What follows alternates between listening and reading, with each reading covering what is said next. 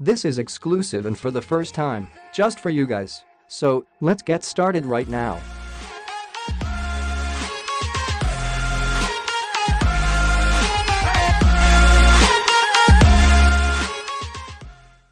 What's up YouTube? The developer with you.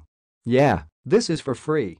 So, firstly go to the link in the description, then download and install. You can't find this app anywhere because it is not for free. You know that the Edge screen is required, so it is working only on the Edge phones. Okay, for the first time you need to create some pairs. I think it's very easy to use. Don't worry if you find this feature empty. I told you. Firstly, you have to create some pairs. I inform you that this application is official, just like on the S9. It's cool to get this feature. You can open two applications at the same time. Here, on the Edge screen you can get access to customize this feature.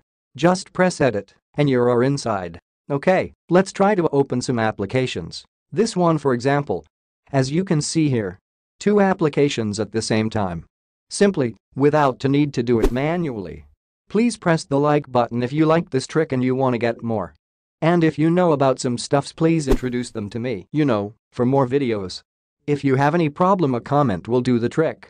We are at the end of this video. It was a pleasure to meet you again.